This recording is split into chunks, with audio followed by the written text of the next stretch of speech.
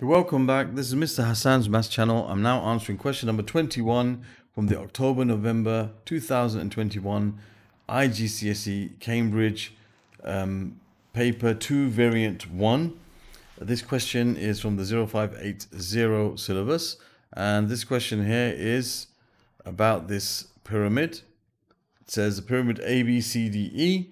The pyramid has a square horizontal base ABCD with side 5 centimeters. The vertex E is vertically above the center O of the base. The height OE of the pyramid is 9 centimeters. Calculate the angle EC makes with the base ABCD. So the angle between this line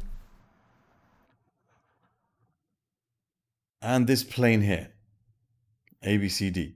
Now the angle between a line and a plane would be the angle made if you were able to just drop this line without any wind. Like if there was a stick, for example, there's nothing else here, you drop this and just let go of this, it would fall along the line CO, something like this. It would fall somewhere along that line. Okay, so the angle made between this line and the base is the angle ECO. That's the angle we're looking for. That's the angle. I'll call that theta. All right. You can also think about it if you shone a light from above. This is, for example, something which, there was a stick here. It was like a hollow thing, and there was a stick here, and you shone a light from above. Where would the shadow of that line fall on the plane? It would fall between C and O. Go along this line here. So that is what we're looking for. We're looking for the angle theta. Okay. Now, if I was to look at this from this angle over here, I will see in front of me a right angle triangle looking something like this. That's what I'd see in front of me. It would look like a right. This is a 3D figure, but this is vertical. This is horizontal. Horizontal base, vertical height. So that's a right angle at O. This is C. This is the angle we're looking for. And this is E, vertically above O. We know that this is 9 centimeters. And we need to find this angle, basically. That's what we're trying to find in this question. We're trying to find this angle. Now, if I find the length OC, which is from there to there, I have found the length of this. Once I've found OC, I can find this angle because I can use tangent. I have two sides, a right angle triangle. I can use tangent. I can find the angle one I want. So finding OC is the key to our problem here. So if we got to find what OC is, we have to find what OC is.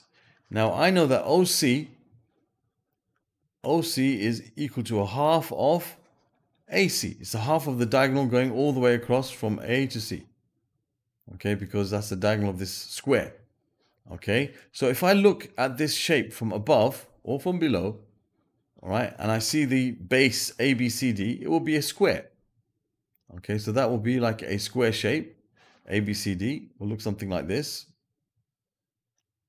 Okay, A, B, C, D. If I'm looking from above, that's what I'll see. A, B, C, and D. And each side of this square is 5 centimeters. So I can see to find AC, I can use Pythagoras' theorem. This is a right angle triangle. So I can say AC is going to be the square root of the sum of the squares of the two shorter sides. So AC is going to be the square root of 25 plus 25, the square root of 50. I can leave it like that for now. I can write it in simplified form if I want, but I'll leave it like that for now. So now I know that this is going to be the square root of 50 over 2. Okay, the square root of 50 over 2.